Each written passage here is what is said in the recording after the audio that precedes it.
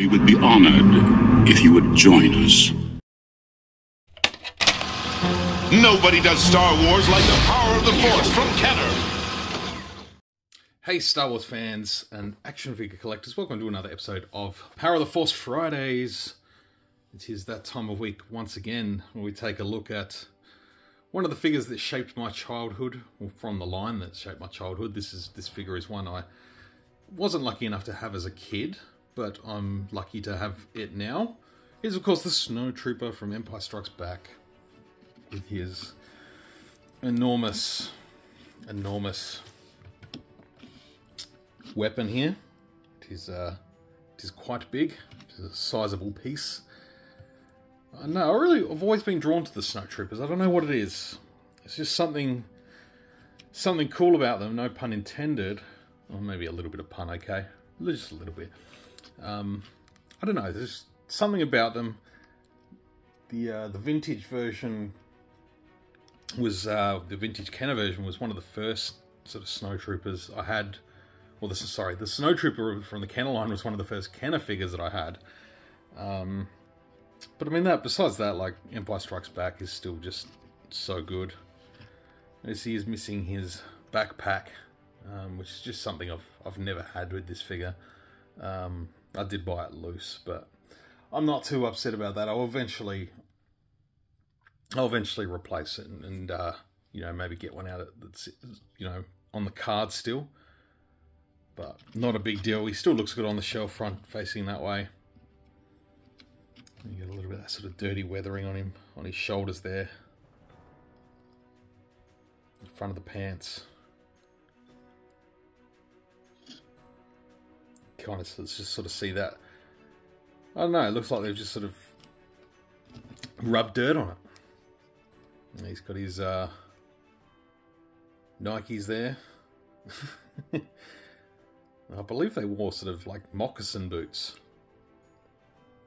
I remember looking into it a little bit some years ago when I was researching the costume to potentially join the 501st, and I was going to buy a second-hand Snowtrooper outfit from someone that was, you know, had been in the 501st, and they were sort of moving on from that sort of part of their life. And yeah, I almost bought the suit,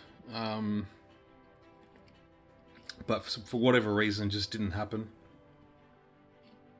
But yeah, ever since then, I've kind of been attracted to the Snowtroopers.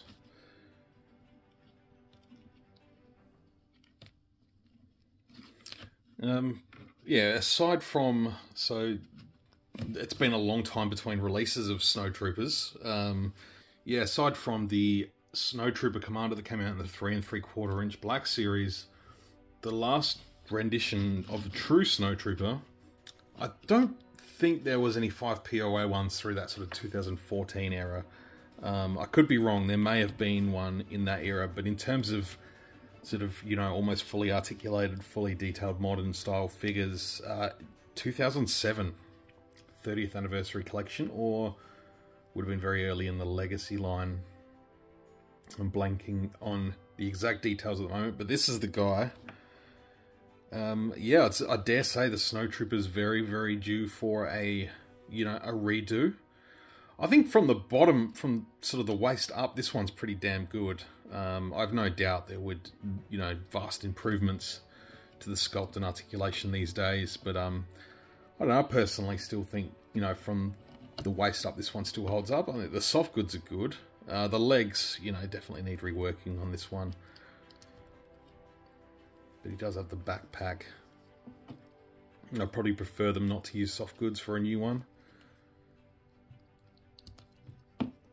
But yeah, this is when they were still going with the idea that clones were still part of the Imperial Army. So yeah, I wasn't really, you know, totally into that idea. But yeah. So yeah, going back to 97, this is the one. Troopers in the Snow.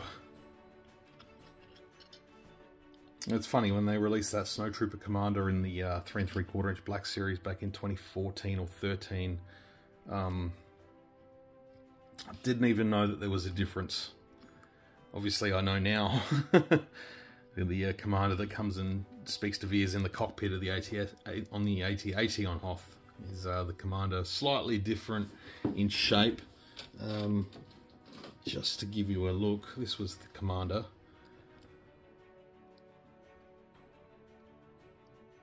So yeah, it's less of that sort of ruffled up sort of mouth guard.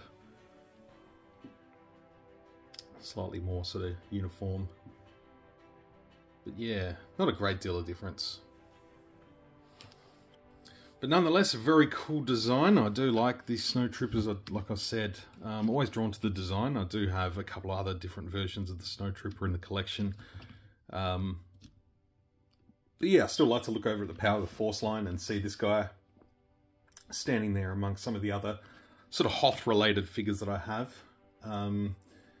We might look at the Rebel sort of troopers next week.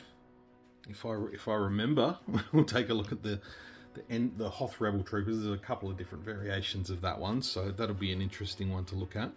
But yeah, long overdue for a redo coming into the sort of modern vintage collection line. I'd love to see a brand new updated Snowtrooper. I think most people would agree. When they get around to doing some more sort of Empire Strikes Back themed stuff, I'm sure they'll come full circle and get around to that again at some point. And tend to sort of rotate through the original trilogy and themes and stuff as they sort of get the figures out. But yeah, we'll see. I think it's definitely one for the line. People that want to collect all 96 of the carded figures that represent, the versions of the vintage stuff. It'd be cool to see.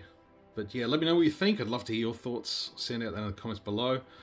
Again, if I remember, we'll be looking at the Rebel Troopers next week. I think they'd be interesting. They're a little bit different, but yeah, we might stick with Hoth next week. So stay tuned for that. I hope you've enjoyed this little look at that. Power of the Force Snowtrooper, yeah, like I said, I do want to get another one to replace it so we can have the backpack. But that day will come. Alright folks, till next week, may the Force be with you. We'll see you then.